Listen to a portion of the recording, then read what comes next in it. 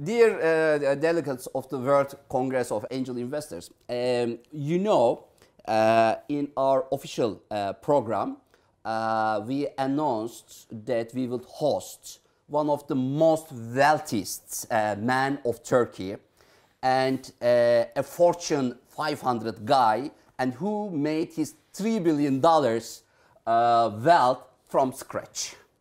You are really, Mr. Ozyegin, a very good role model, not just for Turkish entrepreneurs, for all entrepreneurs and for all, I think, professional people in the world. But, of course, such kind of wealthy man's programs may change in the last second. So, but Mr. Ozyegin wanted to convey his message to all Congress members from all around the world. So we decided to make this video message for you. And so now I want to jump to Mr. Ozyegin. Mr. Ozyegin, it is your turn now. Yes. Thank you for inviting me to this very important Congress in Istanbul. Unfortunately, as you mentioned, I ended up with a schedule conflict. I have to be in Germany during those dates. But I'm delighted to be able to address the distinguished members of the World Congress of Angels over the video message now. I didn't really start my bank that I founded from scratch. I actually started my life with a scratch because my father, my late father, gave me $1,000 and said, Husnu, now you're going to the States for your undergraduate degree. I was 17 and a half. And that's how I started life, with $1,000. After that, I was completely on my own. Perfect. But Mr. Ozyegin, very good success story. But the beginning of each success story is very important. If someone has nothing to lose, it is easy to take an entrepreneurial step. Because he has nothing to lose, he will take the risk. If he wins, he will win. But at the end, if he loses, however, nothing will be lost. But you were the youngest CEO of a bank in Turkey in 1977, which means you had something to lose, something important to lose for your future career. If you wouldn't succeed, then a new life was waiting for you. Right. How did you take this critical decision, and how did you convince your real angel, your wife, to believe in your dreams? Actually, the second bank that I managed, which today is still in existence, Yapı Kredi Bank, which is owned half by the Koç Group and half by UniCredito. It's also a public bank. I was a managing director of that bank, and that bank, I was fortunate enough to turn that bank around. It's also in my book, in my biography that I published 6 months ago. By the way, the English version of my biography will be out in a month or so. Perfect. And for your information. Yes. And obviously, I took a risk, but my risk was a calculated risk in the sense that I wasn't developing a product whether I wouldn't be sure of being able to sell to the consumer. I decided to found a bank with a corporate bank with only 4 branches and with only 120 employees. And I knew that I had all the corporate relationships to bring corporate customers and CFOs and CEOs and owners of businesses to the bank for business. So it was a pretty low-risk strategy.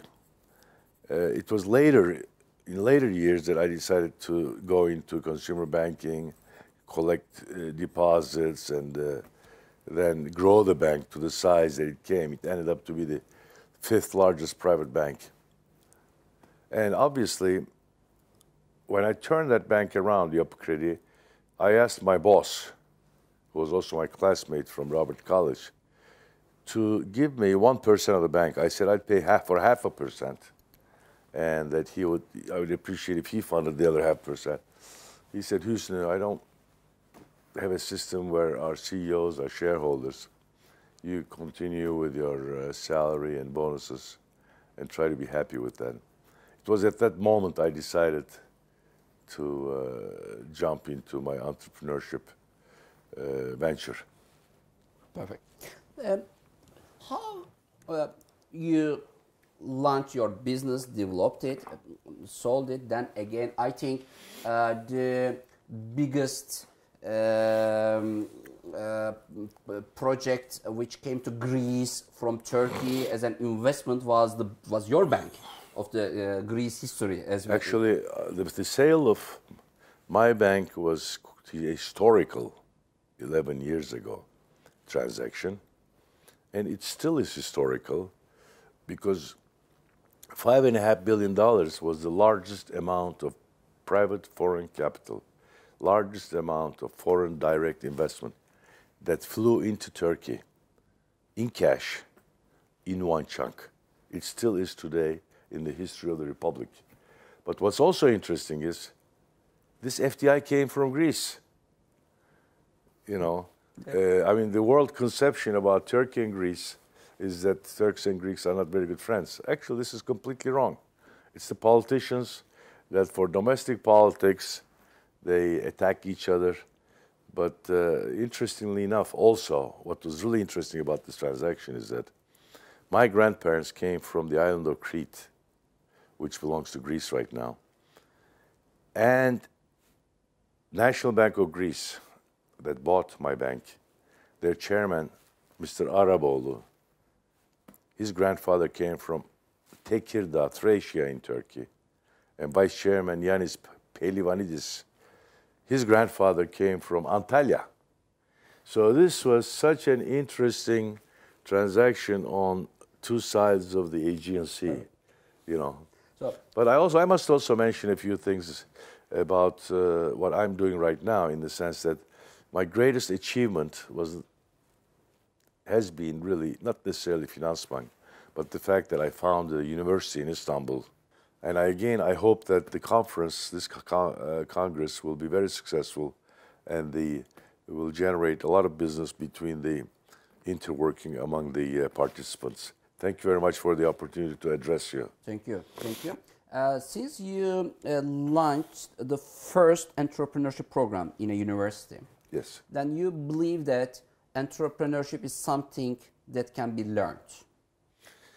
That can be supplemented, not supplemented. Learned. Because we're not talking about class learning only. We're bringing successful entrepreneurs to the classroom. Yes. And the contacts with the entrepreneurs, and how entrepreneurs they tell not their successes but their failures also, which is very important. And we also held the first failure conference in my university 3 years ago. So what did you learn from your failures? Yes. I was there also, one of the participants, and we talked about our failures. Most people don't like to talk about their failures, but I enjoy talking about my failures as well. Fantastic. One of my greatest failures was I have a very successful bank in Russia, but I said, hey, I have a university in Turkey, so maybe I can also teach English to the Russians. Yes. And I got the Carlisle system done. French Wall Street Institute, and that went under.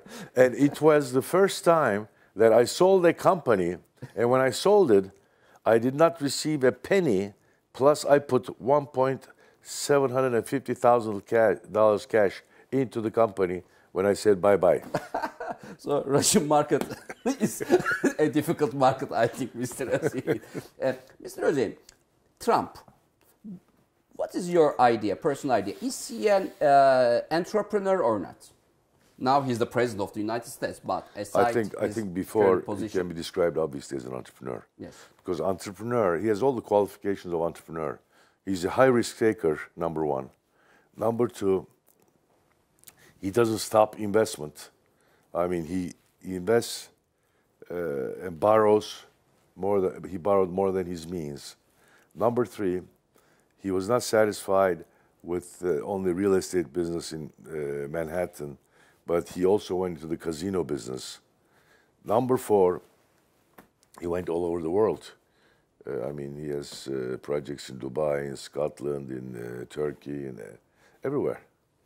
But I'm sure. So he's definitely a risk taker and entrepreneur. If with these all qualifications, be a student of your graduate program at the Ozyegin University, he will be more successful, maybe. He also established a university and he had problems Trump with his students. Yeah, you are right. Trump University. So he's an entrepreneur. That business was a failure, you know. You said you invested in around 100 companies. What is your personal approach? Horse or jockey? Which one is more important? Well, to secure success, horse or jockey? I tell you, people are extremely important. Human resource. I say there are 3 things about a successful business. Number 1 is human resource. Number 2 is human resource. Number 3 is the rest just comes. Yes. Okay, and in fact, most of the companies that I founded are from scratch also. A bank in Russia, a bank in Holland, a bank in Ukraine. All these were from scratch. Leasing companies in these countries, insurance businesses in these countries, they were all from scratch. Maybe you can write a book, making a successful business from scratch. How to make it happen. It is your cup of tea. Thank you. Mr. Ozyegin, the last question is, you worked with many teams in your investing, of course. This is what I understand, since you said jockey, human power is important, that investing in the right team is important. But invested by the right team is also very important for startups, for entrepreneurs or scale-ups. We have also many chief executive officers now listening to us. And most of them, we are inviting them to join our Global CEO Alliance Club, where they are going to be prepared for their new life after they are retired, to go on their life as an investor, as an angel investor. Why? Because they have network when they are retired. They have a good financial package from the corporate there, and they will have time to share their know-how with startups. But they are missing only an important detail. Most of them don't know how to launch a business. So what do you advise to these potential angel investors of the future? Maybe you may propose them a route map to follow when they are retired to become a good investor for startups, and economy of the country and economy of the world benefits more from their know-how. Maybe they become a silent investor of a business angel group from now, not tomorrow. They invest a few $1,000s and learn the basic principles of their... Absolutely, absolutely. I mean, that's what angel investment is all about. I mean, you know, you spread your risk. You don't invest so much, I mean, in the early stages, but you invest in 50 companies, 100 companies. 1 or 2 or 3 or 5 of them work. But obviously, after that, the angel investor has to find funding. If he doesn't have funding for a larger amount, then he has to also establish a networking with the people that have the money for the next rounds and try to piggy bank. Maybe bring potential to them. Maybe they're doing this already. They must be doing this. We have 3 messages. First, calculated risk. Mr. Ozyegin took a calculated risk. It is very important. Second, human power comes first. This means investing in the right team or investing in the jockey is very important. And the third, CEOs of the future can prepare themselves as a silent member of an angel group and learn more about the principles, basic principles of the life, real life, from corporate life to entrepreneurial life. Mr. Ozyegin, thank you very much. Thank you. Thank you very much.